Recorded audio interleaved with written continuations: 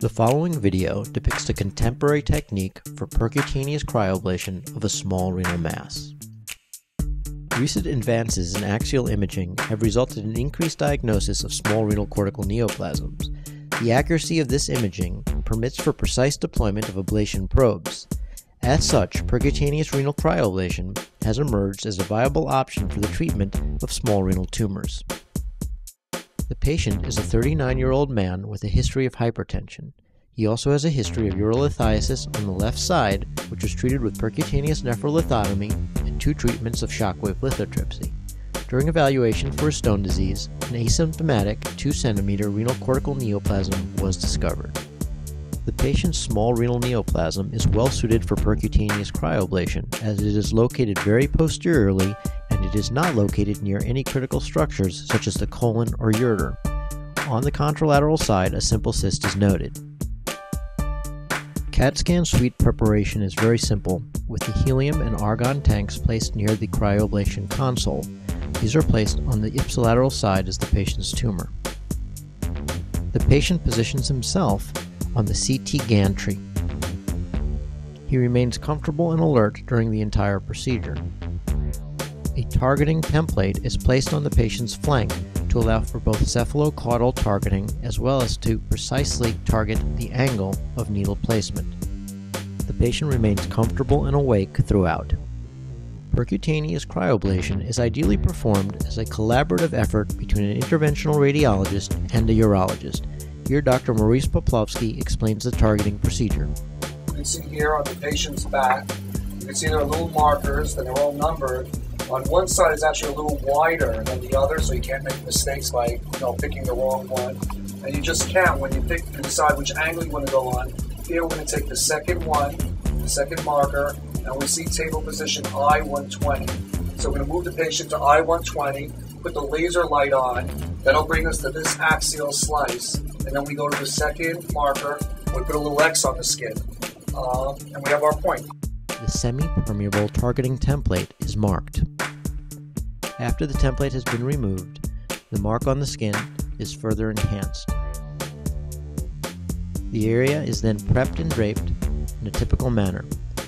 An access sheath is deployed, and using the CT scanner, it is placed immediately outside of the tumor. Needle biopsy is then performed.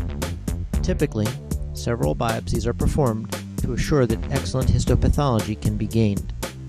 It is the collaborative effort of multiple skill sets, including those of the interventional radiologist as well as the urologist, that optimize treatment. Using the previously placed access sheath, cryoablation probes can be precisely deployed. Several CT evaluations are often used to assure very precise deployment of the probes.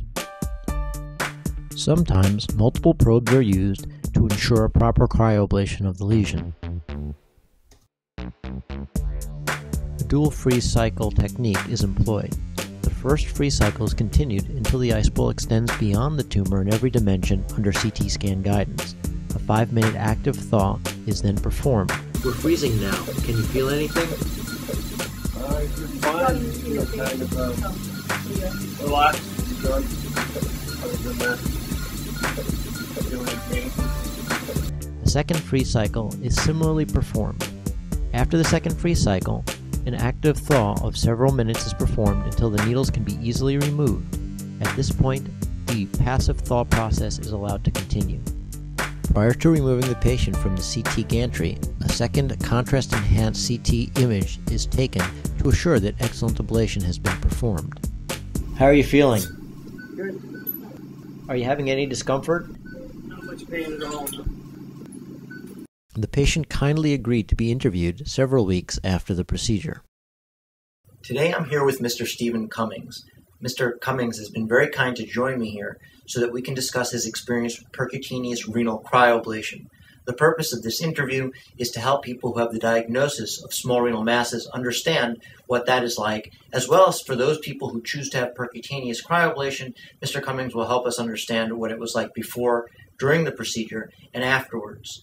He is now 3 weeks after his procedure and doing very well. Mr. Cummings, so what was it like to be diagnosed with a small renal mass? And honestly, I was terrified. It felt like someone had just punched me in the stomach. It was not something you want to hear, especially at my age. I'm only 39, so I didn't expect that to come along. And so it kind of sends your whole world into a spin. I wasn't sure what I was going to do. You have to start thinking about what your options are. And so what did you do to get some information to help you make a decision? I went online, did some searching for what was available for surgeries.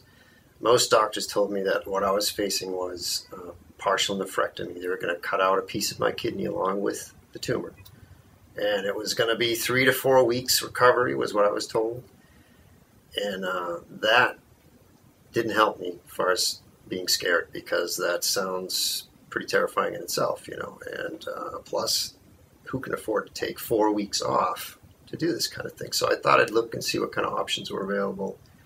That's when I came across your website and found out about the cryoablation. It was totally new to me. No one had even mentioned that when I was facing this. So, and you decided to go with the percutaneous cryoablation.